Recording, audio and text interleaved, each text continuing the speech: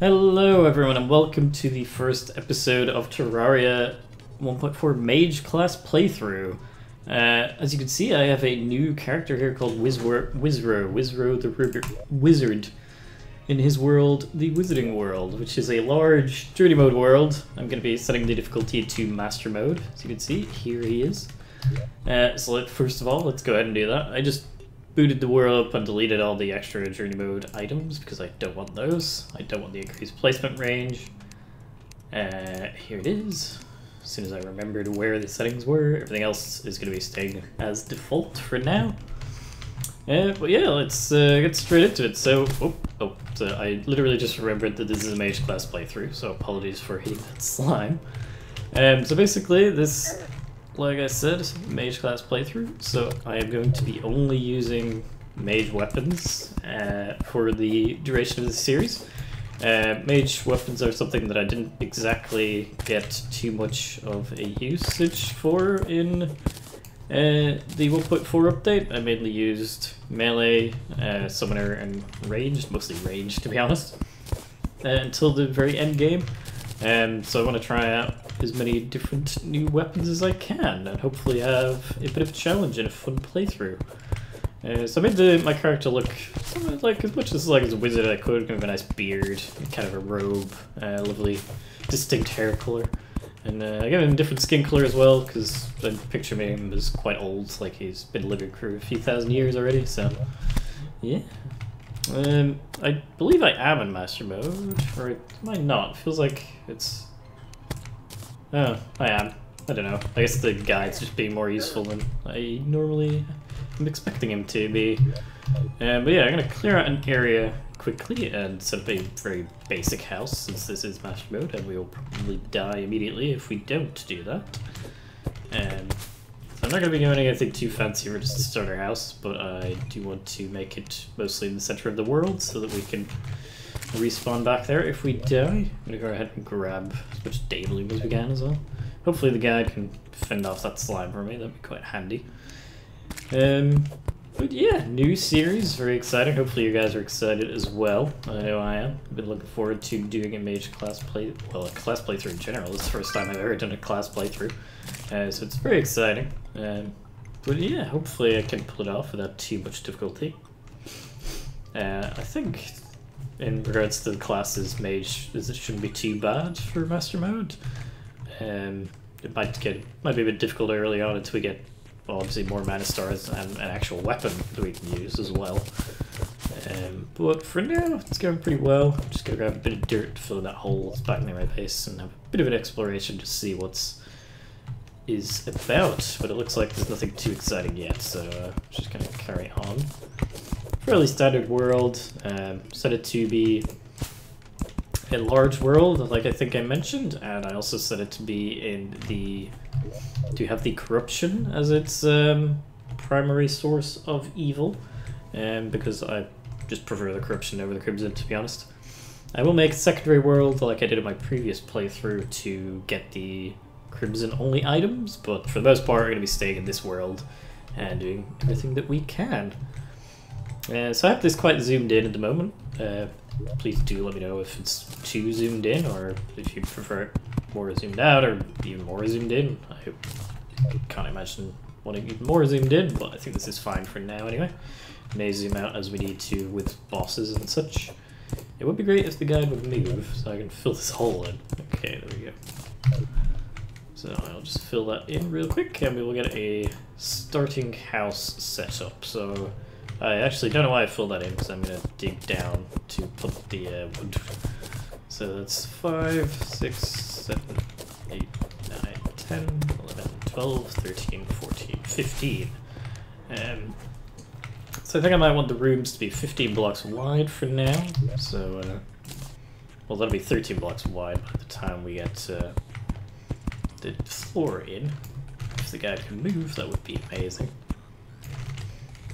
But yeah, starting off just basic house. I will be making I do have plans to make a lovely mage tower for later in this series once we get a bit more established, so that we can have a lovely base to display all our magical weapons and items, and of course the wizard will live there once we get into hard mode as well. For now I'm going to be leaving this as the basic house, just simply because I want to have a house. So I believe if I get 400 of these, I think I can duplicate them, which I will do just for ease of use in the future as well. So just get set up nice and simple, nothing too fancy. This series will probably start off fairly similar to the previous series, obviously, except the difference being that we can't use any weapons to start off with.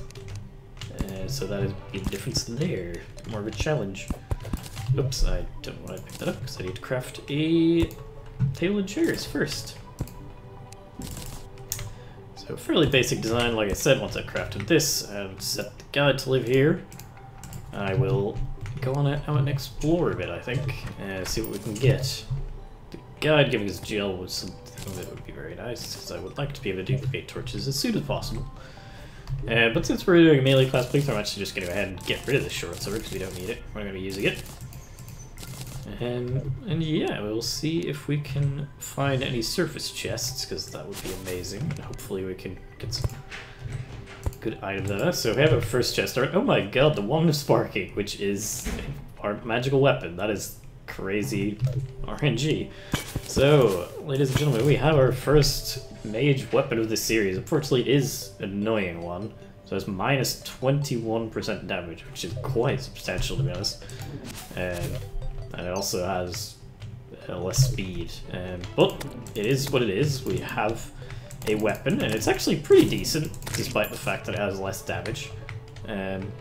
We obviously only have 1 mana star, so we can't spam it too much, but I think it's pretty decent for the first episode anyway, definitely. Hopefully we can get another one in this chest, potentially without the annoying attribute on it.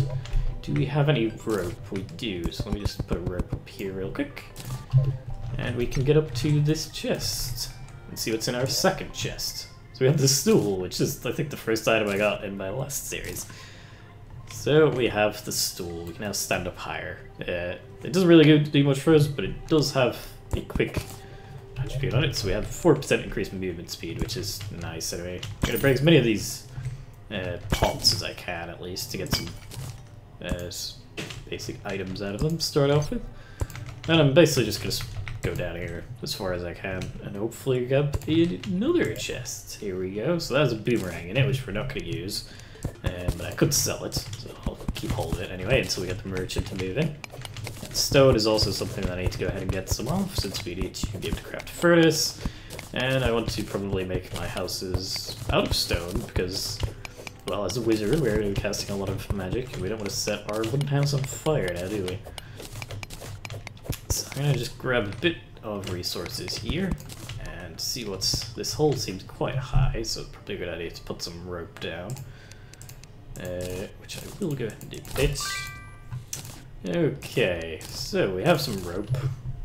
Put the torch there, so let's put some rope down and see what's in this hole. Oops. So there's a duck in here, apparently. I don't know what a duck is doing here in this cave, but nevertheless, I can hear it. There's another chest, an umbrella. That's actually amazing at the start of the game for the negation of fall damage. I'm going to put that on my hotbar, so hopefully if we quickly fall down we can use that to completely save ourselves. Okay, so I'm just going to head down here a bit further, a bit deeper, getting towards actual cave layer now. The music has changed, so things might start getting a bit more dangerous. But so far, so good. Nothing too dangerous seems to be coming up. Okay, there's obviously a lot of ore around, which I haven't actually grabbed any of yet, but I will save that for later. Oh, this is a minecart track already. That's quite handy. We don't usually see those that high up.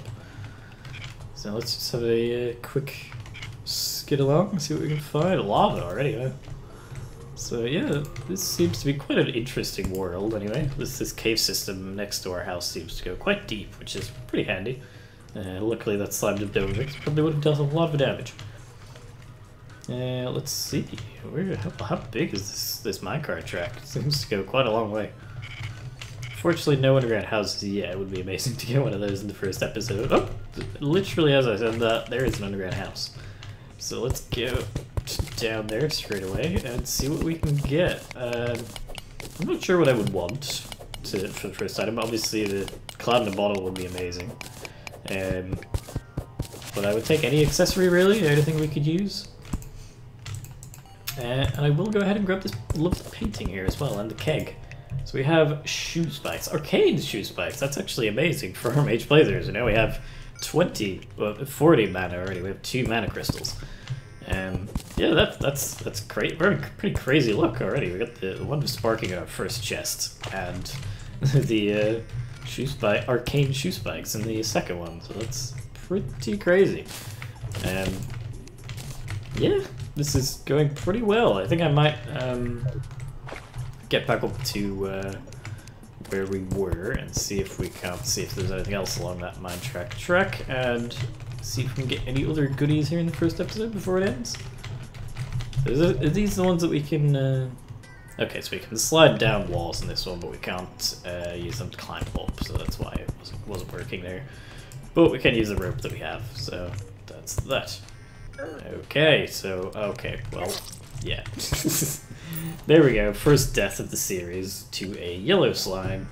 We did go quite deep for the first straight away though without having any gear, so quite happy with what we got anyway. We obviously have the one sparking, which I'm very sad that it's an annoying one, but we'll have to make do with that anyway. So now that it's nighttime, so we obviously explored to the right side, we have the cave system, and to the left there's just a lot of plains so far. But I do kind of want to see if I can just explore a little bit more and see if I can see a bit more of the world. Although if a lot of zombies start spawning, I don't think we'll be able to, because we can take them down, but not too quickly. In fact, I'm probably going to open the doors to the house and kill the guide, which probably stop that happening. I don't know if they can get in, to be honest, but I guess I'll lure them away. But yeah, it's probably at night time. I'm not going to be able to explore too much, so I might wrap this first episode up here. It's been pretty darn successful, to be honest, if I do say so myself. Mainly just because of this one sparking. If it wasn't for this, we would be quite stuck for now. We've got all of this lovely blue kind of painting that I'm going to put up here as well. Yeah, so... first episode, guys. If you have enjoyed this, this is a new series that I plan on carrying on until completion, until we take down the Moon Lord and get all the Master Mode relics, similar to our previous playthrough, but only with mage weapons. So if you have enjoyed, do leave a comment, like, and subscribe if you want to see more of the series or future series. And I will see you guys in the next episode, once we'll probably explore a bit more of the world, a bit more spelunking, get some ore, get some armor, and maybe find a better mage weapon than what we have. But yeah, see you guys in the next episode. Bye.